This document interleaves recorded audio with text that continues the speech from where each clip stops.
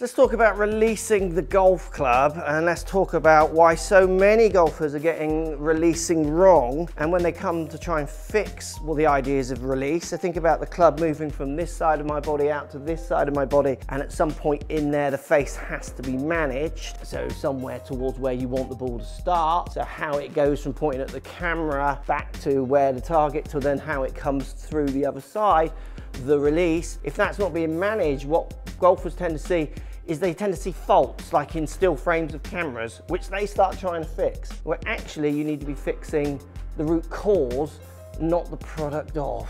Let's show you what I mean.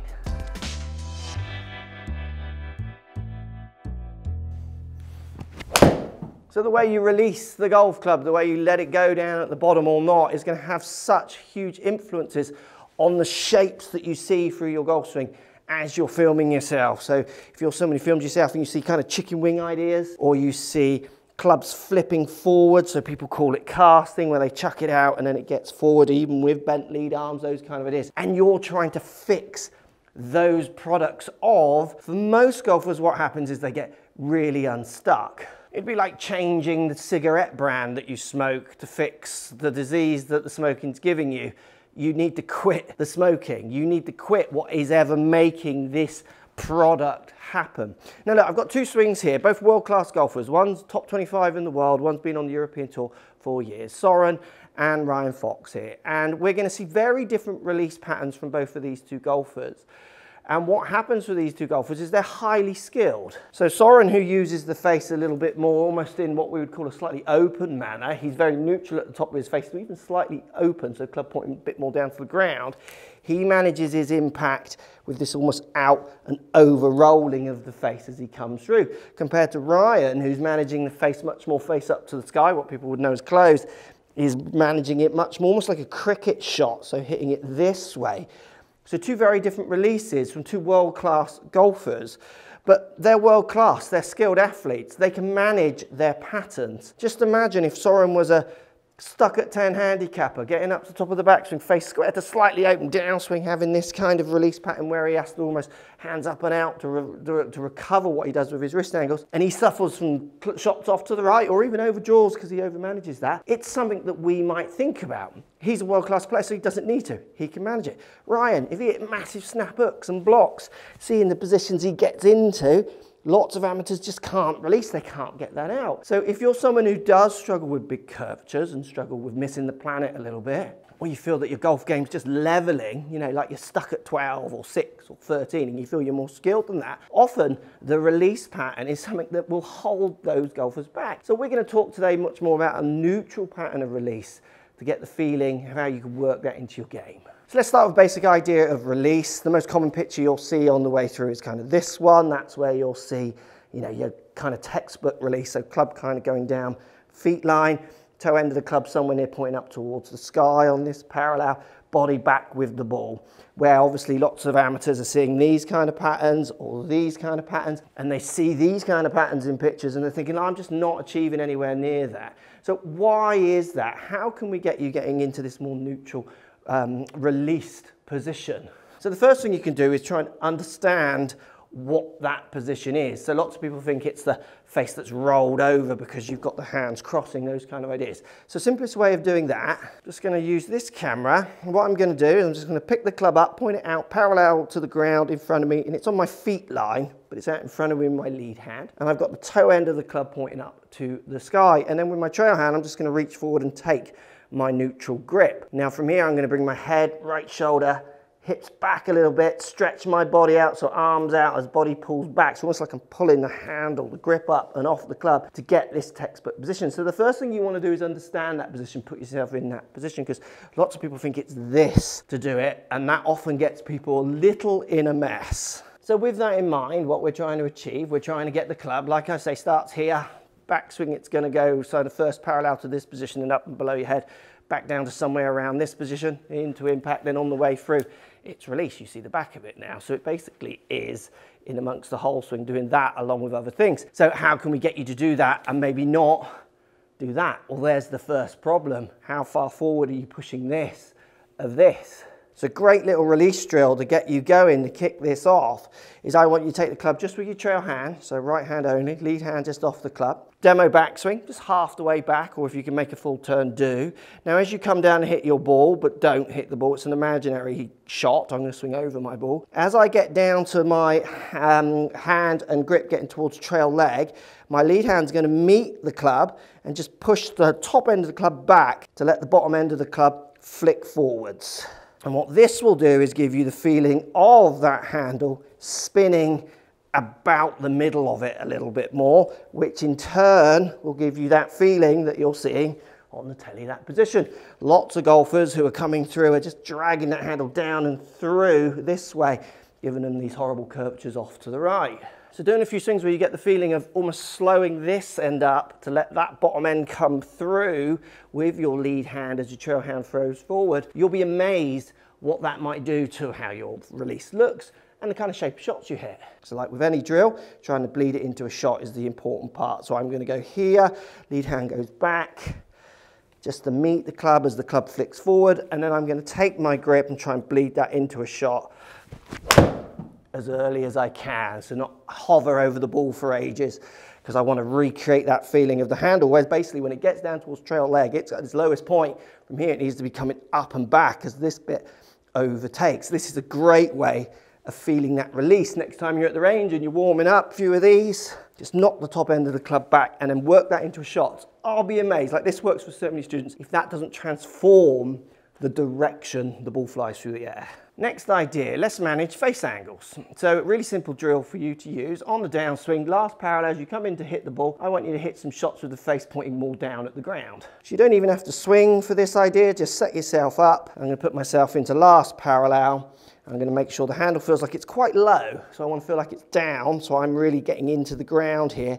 And what I'm going to do is just chip this ball forward by pulling this handle basically up and back around myself to try and let the bottom bit fling out. It's just a little chip shot forward. You're going to hit a few duffs at the start. You can see how straight that goes. So basically I'm spinning the club almost about the middle of the grip out and down into that ball, which again will give you a much better release pattern, much more neutral release pattern, hopefully to help you manage your ideas that you're seeing on your follow throughs. So again, just going to point the club slightly down at the ground, low with my handle, pick it up and go around, so face just slightly down to the ground, handle down, up and around myself.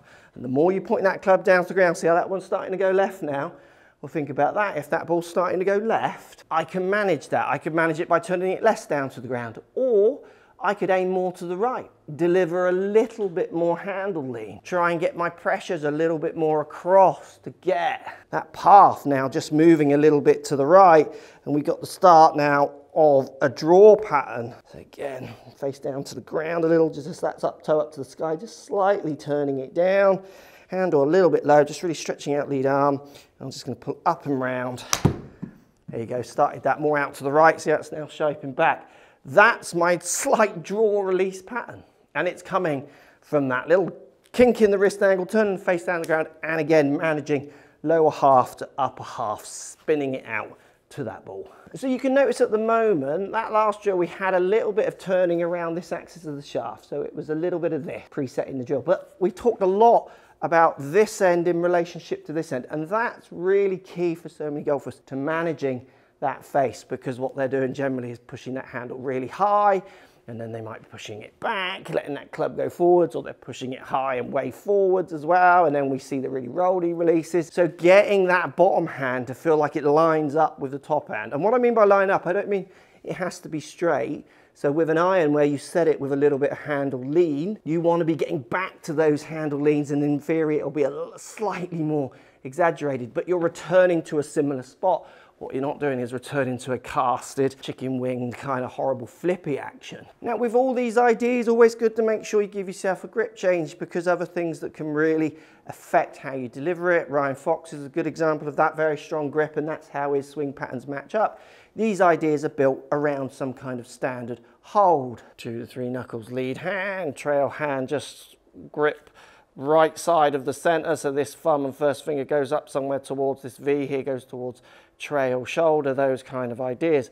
If you've got extreme holds, then you will have to manage, like we saw from Ryan, strong grip, face up to the sky. You're going to have to see some different patterns. So these are much more built around some more basic kind of standard fundamentals. And the idea, like I said at the start, like, it's great. Ryan's a skilled golfer, athlete. I saw him play tennis when I filmed with him before, and he could just bang the serve. Like, he was an all-round athlete. I'm sure he was pretty good at rugby and other sports as well. He's managing a skilled movement. For lots of golfers that I see, they're trying to manage those movements and failing. So they're doing his strong grip, and where he gets neutral ball flights out of it, they're getting what you would expect, massive curvatures to left and right, believe it or not. It's very common with strong grips. You just generally get huge curvatures unless they're skilled. So the more neutral you can be in your setup, certainly in your hold, the more these kind of drills will make sense. Otherwise, you aren't going to be able to see the releases that that you want. You are basically managing. And that's the point. That's where I said at the start. These ideas are the product of what basically is going on with this. How you manage that face or not. So the last thing I like to see with releases, which is the most common feeling, is I don't like to see people trying to roll the club over. I don't want to see people hitting massive rolly kind of swings, which is the most common idea when it comes to trying to control the release, certainly for people who cut it. The more you're trying to roll it over, so around this axis, what tends to happen for golfers if they manage to do it is they just start really losing loads of loft. So you give them a driver and it just doesn't work because they haven't got loft to play with. So they've got loft, say, on my 8-iron, and I'm rolling that over to try and get some release patterns. They do it with the driver and it simply doesn't function. They hit low heely cuts or they hit these smother hooks to the left. So trying to get the idea of the bottom end of the grip aligning more in a functional way with the middle to top end of the grip is such a powerful way for golfers to get their releases working. And the last one, it's really basic, really easy, split hand drill. So trail hand's going to come down on the metal, lead hand up at the top of the grip. And again, it's about slowing that top half of the grip up. So what I want you to do as you come down is feel like lead hand's pulling up and around your body as you throw that trail hand out. And again, you start seeing those nice textbook release patterns. A few of those before you hit the shot.